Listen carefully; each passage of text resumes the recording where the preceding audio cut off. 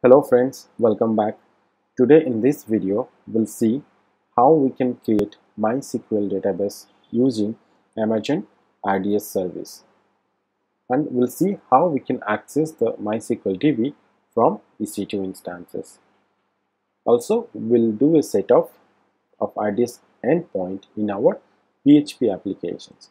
We'll see how we can connect the MySQL database from our CLI.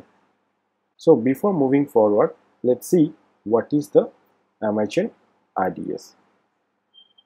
So Amazon Relational Database Service or Amazon RDS is a web service that makes it easier to set up, operate and scale a relational database in the AWS cloud. It provides cost-efficient, resizable capacity for an industry-standard relational database and manages common database administration tasks. So what we'll do, we'll use the Amazon RDS relational database service to create MySQL DB, and the MySQL DB endpoint will use in our PHP logic in PHP code to access our application. Okay, so the entire process will go step by step. So let's start. Guys, if you have not yet subscribed my channel, please do subscribe it now. You will get notified when I upload more videos. So I have logged into my AWS account and just go to your Amazon RDS service. So once you go here, you can, in the left hand side, you can find the database. Just click on that and let's go ahead and create a database. Let's choose like the standard create. And here you can see lots of options they have, like they're going to give the 6 options, 6 RDS databases. So here I'm going to choose MySQL. Okay, now you can see here MySQL community, and you can choose the version, which version of MySQL do you want. So let me choose 5.7.30. okay, and next what we can do, we can see whether we have a template to use for the use cases. So let me use for free tier. Okay, I'm not going to use for productions, just use for free tier. Now let's go ahead and setting and just giving the database name. Okay, and this will be your DB instance identifier. So let me give the database name as MB database, and the credentials. Okay, so it's up to you what credentials you are going to put it. So the master username, let me keep it as root. It's up to you what you want to give it. Okay, now let me give the password. Confirm the password. Okay, so here you know that DB instance classes. Okay, so if you are going to use RDS for free tier, okay, so RDS giving 12 months of free tier service. Okay, so if you are going to use for free tier, just use those free tier classes like DB T2 micro and DB T3 micro comes under free tier. Okay, so I can select whatever you want, DB T2 micro or DB T3 micro. So let me select T3 micro here. Now let's go ahead and select the storage. So here you can see the storage type I'm using general purpose SSD like GP2, and allocated storage 20 GB. It's up to you how much storage do you want. Okay, so do you want for storage auto scaling? If you enable it, so the storage will be automatically scaled as per your need. So the maximum storage threshold is given 1000 gigabyte. Okay, so up to 1000 gigabyte it will increase based on your requirement or need. If you don't want, you can just unselect the option. So I don't need this one. Now what happens, the multi-AZ deployment is disabled. So the connectivity side, okay, the connectivity I'm using the default VPC, and the subnet group let be default. So public access, let me give yes, I'm going to access it publicly. So VPC group, choose the VPC whatever you have, or you can create a new VPC security group. Okay, let me just choose the existing one and select if any. Okay, I have one called lamp SC, so let me select this one. Okay, now we have also default one, let it be there, or you can remove the default one. So availability zone, I have not given any preference, so it will be automatically given an availability zone by the AWS. Okay, so if you want for any additional configurations, you can see here the database port is 3306. By default, the MySQL database uses 3306. Okay, so if you want any password authentication, database authentications, you can use the password authentication. Okay, now is for additional configurations. See, so here what happens, it gives the DB parameter groups and backups. If you want to do automatic backups or database instance, you can select here enable automated backups and the backup retention period. Up to you how much days you want to keep the backup, retain the backups. Okay, it gives maximum up to 35 days, so let it be 7 days. And backup window, so you can choose a window, what time do you want for the backup. If you select it, it gives the start time and durations. Okay, so you can choose it. So let me give us no preference. And what happens here, enable encryptions. If you want use that encryptions, you can encrypt the data, okay, by using the encryption method here. So the next one is monitoring. If you want to monitor the database logs and all these things, you can just monitor. I'm just leaving it blank everything for the time being, because I'm going to show you and demonstrate how to access the databases. Okay, and maintenance, everything is there. So let everything as it is and go ahead create the database. Okay, okay, so before that, what it says, the password should be 8 characters. Okay, password should be 8 characters. So I can use the password as, so here let me change the username to MB user. Okay, now let's go ahead and create database. Okay, so you can see here our database is getting created. So it will take few minutes the database to launch. You can see here your database might take few minutes to launch. So just keep refresh the page or reload the page and see the status will be says like completed. So here it is, it says the status says available. Okay, so now our database is successfully created. The database name is MB database.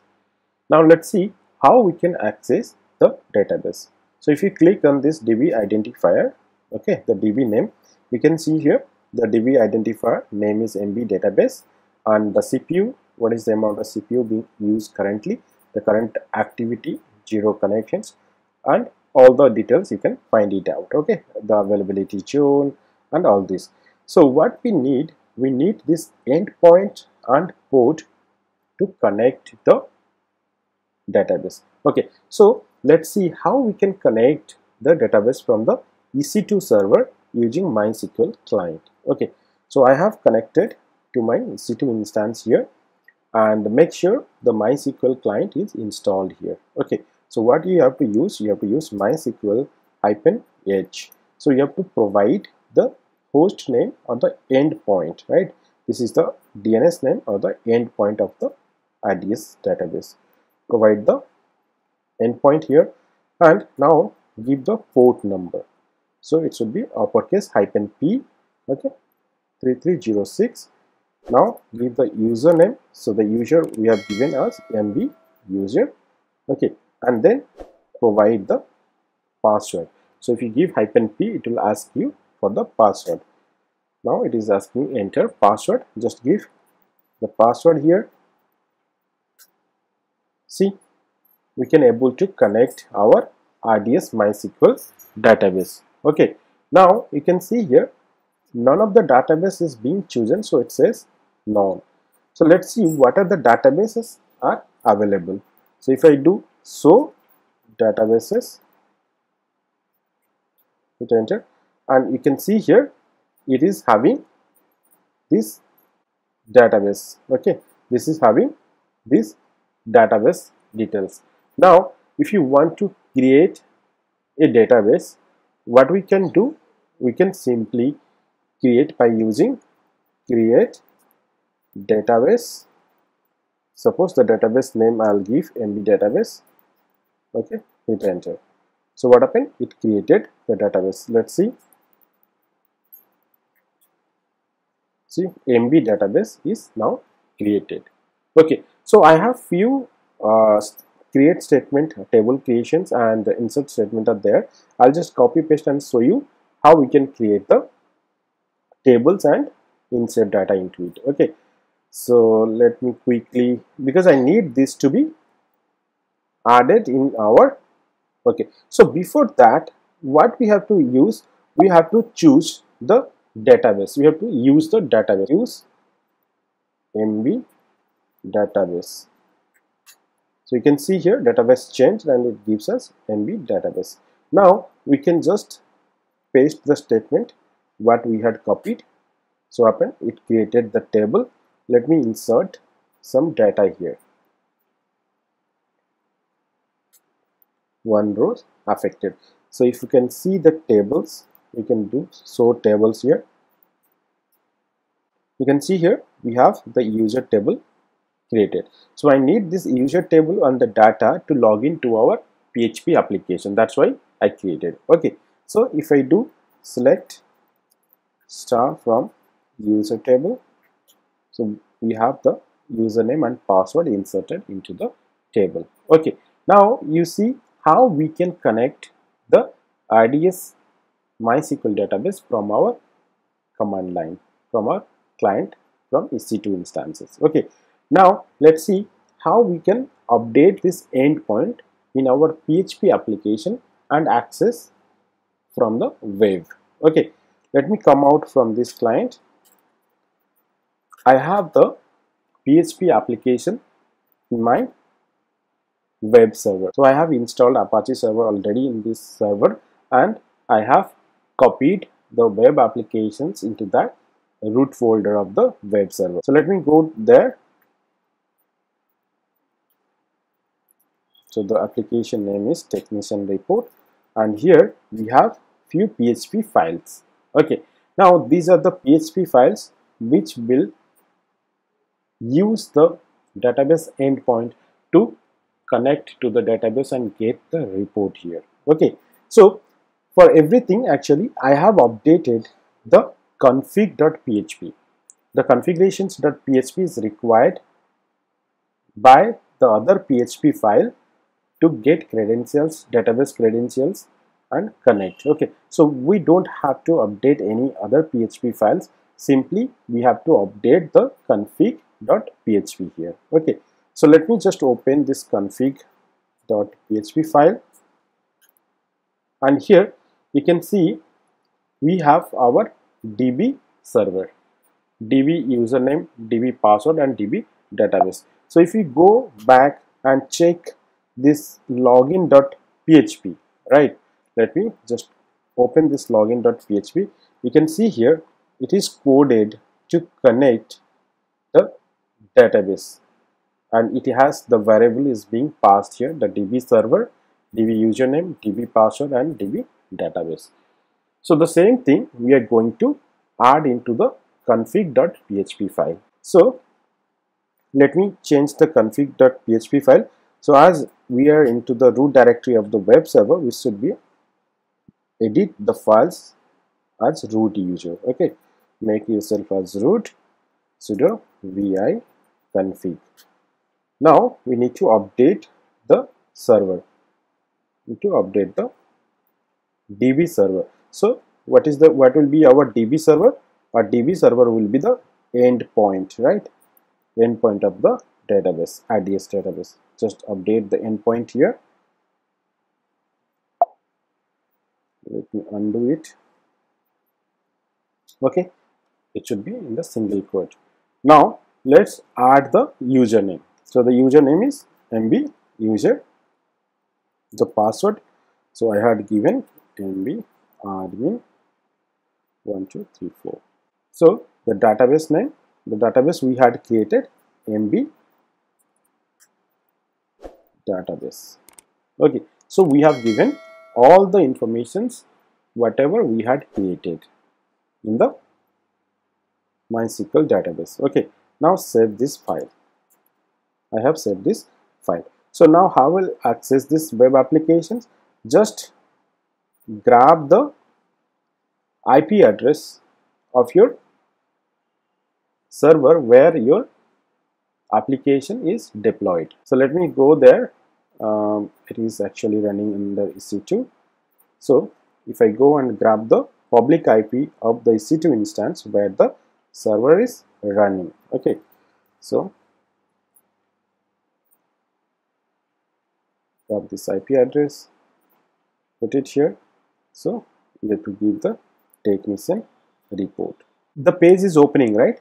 That means it is able to connect the database by using mb user ID and the DB server host name. Okay, so let's give the user ID and password and see whether we are able to connect or not. Okay, let me give as mb admin. We had inserted the user, right? And let me provide the password. Okay, so we are able to connect. That means all the databases, all the datas whatever inserted in the database are working fine. So we see here how we can change the PHP file and how we can add the RDS endpoint into our PHP application and how we can access the RDS. Hope you understood clearly. If you have any doubt or any concerns, please write me in the comment section below. If you have not subscribed my channel yet, please do subscribe now. You'll get notified when I add more videos. Thank you.